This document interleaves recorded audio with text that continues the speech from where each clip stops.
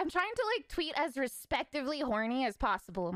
Like a very like if you were out in public, you shouldn't get weird looks. Hopefully. But I'm pretty bad at determining what people might find weird. As you can probably tell. Respectfully horny, of course, horny at a distance. You know, by choice. Like, you could see it and you could choose not to be horny. It's not gonna be like you're in public and you look at it and you're like, oh!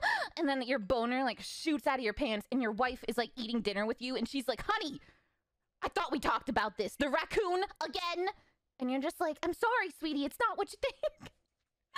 She got this new model, okay? I think, fuck, goddamn, fucking businessland got into my head. Now I'm just fucking coming up with his own damn donations myself.